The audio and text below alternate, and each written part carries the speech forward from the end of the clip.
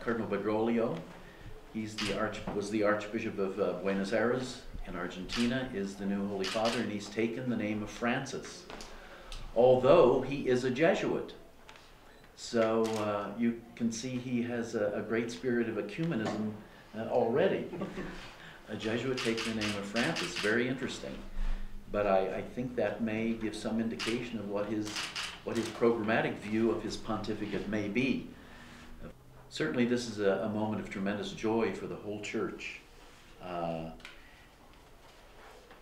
That we have a new successor of St. Peter, and we have prayed all through the conclave and through the pre-conclave days when the cardinals were discussing. We prayed to the Holy Spirit that he would send us someone who would be an effective leader of the Church. And as you know too, no two Holy Fathers are alike. Each one brings special charisms, special gifts to the office. And certainly this is a man who, at 76 years of age, has spent his whole life in service to the Church and in very, very different capacities. So obviously he has finely honed skills over a long period of time and has many, many gifts I'm sure that he is ready to give and will be asked to give in service to the Church. So it's a moment of great joy for the whole Church. And again, we have a Holy Father. We have a sign of the Lord's presence in his Church, promised to Peter that he would be with his Church always. And it's a sign of God's loving providence for us that the Holy Father, the successor of Peter is with us again. So that's a great consolation, comfort, and consolation as well as joy. It's interesting, I was recently in Baltimore for the Leadership Roundtable of Church Management, which had, among many other people there, also about 15 bishops. And one of the bishops said to me, that was just a few days ago, one of the bishops said to me, he said, you know, I feel somewhat lonely. I'm beginning to feel lonely without a Holy Father. And I think that's the way we all felt. We felt that we needed a shepherd of the universal Church. And so now we have one. He spoke in Italian, perfect Italian, and I would think that given his name, he probably is of Italian ancestry. As you may know, Argentina has a huge Italian community. But I'm sure that since he was a professor of philosophy, also of psychology, that he certainly will be a person who speaks, I would suspect, a number of languages well. A new page is turned, a new era in the Church is beginning, and I think it's a very, very exciting time as we look into the future. You know, one of the things which occurred to me as we were watching the television reportage of the crowd assembled in St. Peter's Square awaiting the announcement of the new Pontiff, they did a number of scans on different parts of the crowd and so forth, and one thing that occurred to me, and I thought was very evident, was the youth of that crowd. A very young crowd, not a crowd of old people, but a very young crowd. And as our former Pope, Pope Emeritus Benedict once said, the Church is alive. And looking at that crowd, I think we have to say, the Church is alive. And of course, this is a sign of new life. It's a sign of our orientation to the future. And we, I think, are going to have a wonderful Holy Father to lead us into that future, and who will be truly a shepherd, a pastor, and a teacher and a guide. So this is a great day, and we can rejoice and be glad.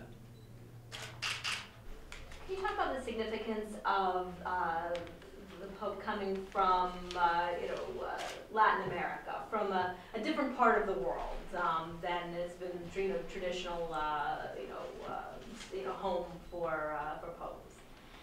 Well, I think he comes from an area in the world that has probably in aggregate the most Catholics in the world, a concentration of the most Catholics in the world.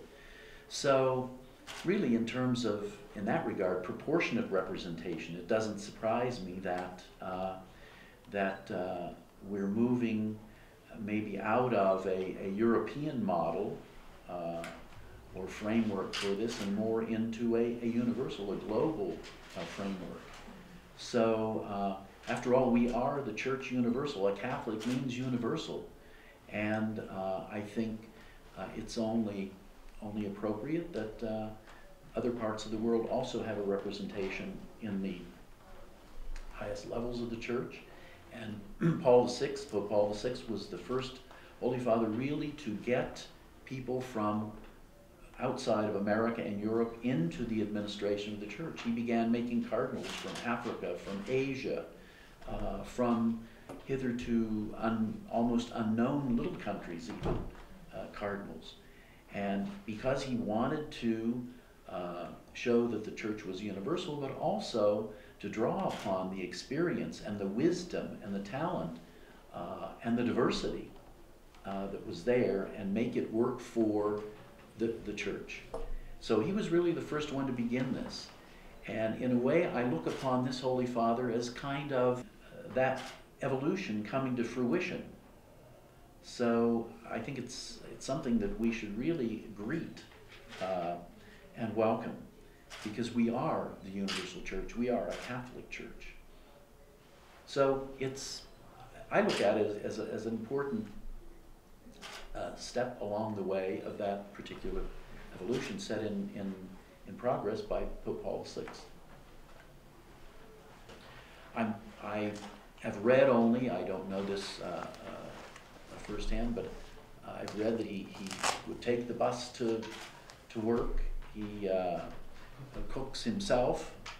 So in Italy, I think he'll be quite comfortable as a cook. But certainly a man of seemingly very easily approachable and very interested in the poor, the needy, the destitute, the marginalized, and also the politically persecuted. So in that regard, seems to be a very pastoral person, and will perhaps his name Francis would indicate that he will be a very pastoral Holy Father also.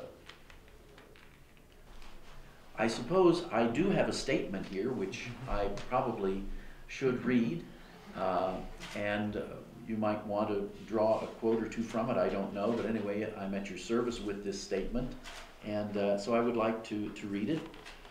With great joy and thanksgiving to God, we welcome the election of Jorge Mario Cardinal Bergoglio as Pope Francis, the 265th successor to the first Pope, the Apostle Peter. The Holy Spirit, who has guided the Catholic Church through these 2 millennia, has once again guided the election of a new shepherd, the spiritual leader of nearly 1.2 billion Catholics in our world today. Pope Francis faces many challenges around the globe, including the culture of death, as Blessed Pope John Paul II fought, and the culture of secular relativism that Pope Benedict XVI so often addressed. Pope Francis has the holiness and the wisdom to face these challenges and the others that haunt our world today. Pope Francis also inherits the promise made by Christ to Peter, "Upon this rock I will build my church, and the gates of the netherworld shall not prevail against it." With Christ's promise and our prayers, Pope Francis begins his ministry to a world that I think so desperately needs to hear the gospel message of love and salvation. And I pledge my loyalty and my support to him in the name of the whole Church of the Diocese of Greensburg. Thank you.